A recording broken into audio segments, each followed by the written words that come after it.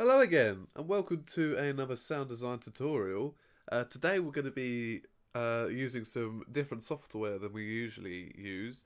We're going to be trying to make some computer glitchy and error sound effects, but instead of using Logic Pro, as I usually do, we're going to be using Audacity. Now, I'm sure a lot of you have heard of Audacity. It's basically just a free digital audio workstation you can download, and if you're interested in getting into audio, it's a very good place to start. Me personally, I did use it once or twice when I was first getting into audio, but I quickly moved on to some other software. But to be honest, Audacity is quite surprising in that it has a few functions that or a lot of functions you don't usually see in many other popular digital audio workstations. For example, the one we're going to be using today. So, like I said, we are looking at creating some glitchy software computer sound effects. And the way we're going to be doing that is by importing raw data into Audacity, and that can make some really twisted, horrible sounds that, for sound design especially, can come out quite nice, I guess, or quite useful, I suppose. So the way we do this is we go, well, first we open Audacity, like I have done here. Then we go to File, we go Import, and we click Raw Data. Now, all we have to do is choose a file, and this file can be literally anything. It could be a Word document, it could be a PDF, it could be a WAV file, an existing audio file if you want. But for the sake of demonstration, I'm just going to basically go through this video, clicking on any random file and just seeing what we get. Because a lot of this is just experimenting and see what kind of files you get. So as you can see, it's opened up in one of my Unity folders. So I'm just going to click one of these files here. Let's have a look at what they are. So we've got some document files, log files, zips. I'm not sure if it works with zips. We'll probably won't try it with them. We'll try one of these. Let's just click this Fmod editor file. Open it up. Now, once you open up a file, you get this sort of menu, and I guess this is a way of adjusting how you want the raw data to be imported, and how, for example, you want it to be encoded and stuff like that. Again, this is just a case of experimenting. There is no set rule for this. It depends on what you're kind of looking for in your weird glitchy sounds, and also kind of what files you're using. So I'm literally just going to go through this video and try some stuff out. So we'll start with a signed 8-bit PCM. I think that means it would be, there'll be less information encoded, I guess. I don't really know much about encoding, to be honest. We'll leave that the same. We'll keep it mono. Why not? Sample rate, yep, that's fine. Let's just import it. Now, little warning. Oh, look, you can already see we've got some weird sounds. Little heads up, these sounds can come out quite loud. I am going to turn this down a little bit, but in case you're wearing headphones, just be wary, okay? So let's see what kind of sounds we got from that. Whoa, that was really quick. That's a shame. The first one we pulled out was very instant. If I turn the playback speed down a little bit, might be able to get a better idea of what we're hearing. Oh, maybe not. Let's try that one more time. I thought that worked. No, okay. Alright, no worries. That was a bit of a shame. Let's try another one out. So we go File, Import, Raw Data. Let's try and grab a longer file this time. Something a bit bigger. So there was one in particular I used earlier. Was it in my documents? Let me try and see if I can find it. Yeah, there was one I used earlier that came up really well. I think it was one of my documents. I think it was one of these. Let's try this. I think it was this. What you might notice is sometimes you'll get a lot of noise from the files you import, and that can sometimes be good again if that's what you want. If you want like some weird white noise, but not necessarily all the time. Obviously, I'm in particular trying to find some weird glitchy sound effects. So let's turn this down a little bit and see what we get.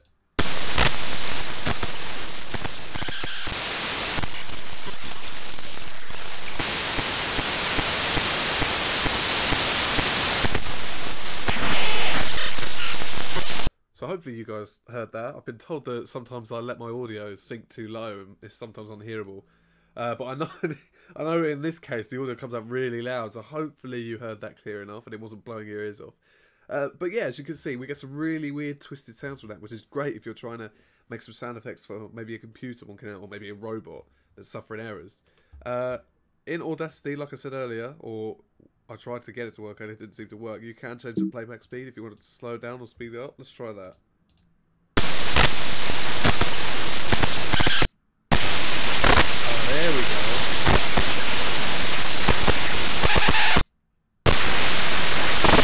So that's what's doing wrong with the playback speed. You need to hit the play button here, and that just gives you sort of a demonstration of how it would sound sped up or slowed down.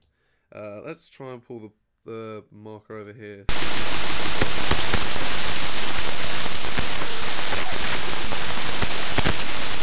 So okay, that's not bad for a start, but obviously that's very noisy. We want something a bit more glitchy, so let's have another route around. If we go import raw data, there was I should have made a note. There were some files earlier I found that gave us some really cool twisty error sounds.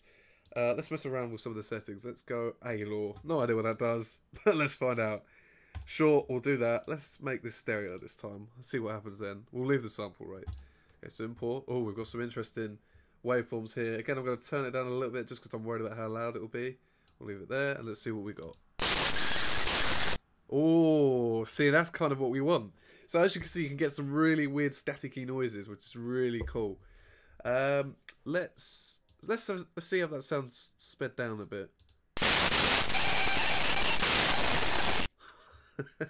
It's a really fun thing to play around with. Okay, let's try one more file. Let's see what we get. Raw data. Let's try and go a bit. Actually, I'll tell you what. Let's try, because earlier I tried importing a WAV file and it literally gave me the song I imported. It was just exactly the same. So let's try and see if we can. Well, let's see what happens when we import some audio, because it is interesting to see, like I said, some of the effects we get. I'm just going to quickly import this song. Let's go with something weird. Let's try this 12-bit. Let's go with that. As I said earlier, it's just a case of experimenting and see what you get. Import. Oh, well, that was that didn't work at all. Okay, one more try. One more try. Let's go. We'll use the same track. Maybe we won't do the same settings. We'll keep. Okay, we'll leave it like that. We'll leave it like that in stereo. Let's see what we get. Oh, okay. So I'm guessing by this is going to be very loud and probably just noise. So let's turn this down a bit and see what we get. Yeah. Okay, so it's just a load of white noise. But yeah, hopefully you can see the sort of potential this kind of has. It's a really cool way of instantly getting some staticky, crazy electronic sounds. So for sound design, it's great. You know, hopefully some of you guys may end up doing some robotic-y error sounds, and this can come in handy. In the past, I mean, if I've ever wanted to do this kind of thing, I usually just grab a software synthesizer and just twist the modulators and the oscillators until I get something really weird. But this is a great way of starting off. Granted, it is a bit of trial and error, so it might take you some time to find out what kind of files you have to, you know, import in and what kind of settings you have to give it. But, you know, I mean, after a few minutes, we've got some really cool effects already, which obviously then you could take from that. I haven't done any processing after that here. I've literally just showed off some examples, but you could process that a little bit more, and you could get some really cool sounds. So that's been my sound design tutorial for today. Let me know what you guys think. Hopefully I'll be doing some more sound design tutorials, and hopefully some more Unity and Fmod tutorials, because they seem to be going down really well, especially the last one, which is great to see. And also, in case some of you missed it, I just recently uploaded a video. It's like a minute long, if that, of me using Microsoft's HoloLens. It's such a cool thing to try out, you know. So it's like VR, but the next step, if that makes sense. So please check that out if, you know, technology and development in games interests you, because it's really cool to see, you know, me interacting with this thing, and you can see it through my perspective, which is really cool. Luckily, I was able to get a chance to work on some sounds with it for a small little game jam. So that was great, you know, being a part of developing software for the HoloLens. So if that kind of interests you, you know, check it out. It's only like half a minute, because sadly that's all we could record. But yeah, I think that's everything to mention. So thanks again for watching. I've been Henry Scott. I'll catch you in the next one.